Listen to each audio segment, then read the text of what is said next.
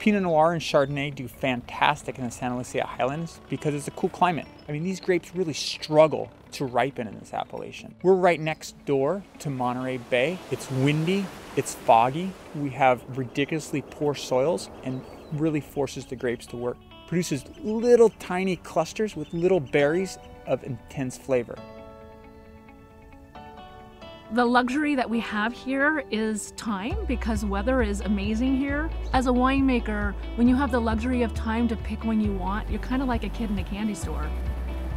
The fog, the ocean keeps us very cool in the summertime. It's our natural air conditioning.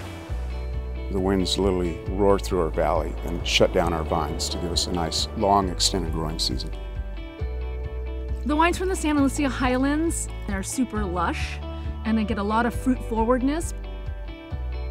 Well, there's quite a generational aspect to farming here in the Highlands. I've been here 32 years and I would not be considered a local. We have this incredible jewel here that we should preserve for the future generations.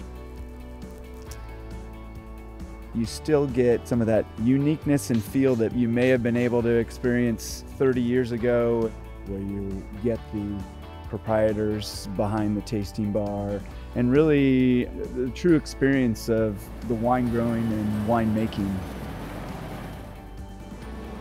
One of my favorite aspects about the Santa Lucia Highlands is the people. I mean, we're farmers, we make things and we grow things and we produce things.